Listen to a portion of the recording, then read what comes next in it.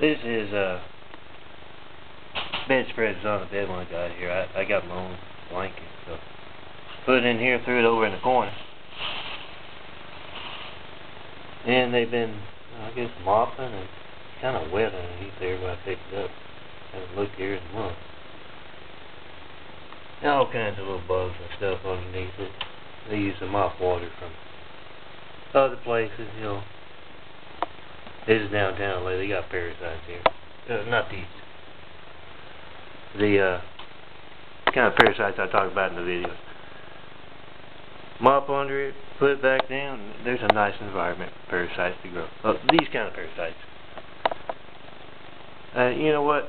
Still, with this kind of amateur biological chem project going on, 1,000 times better than Braxton Raven. And I know that all those responsible for stupid stuff like this, that's a leg whapping, guys.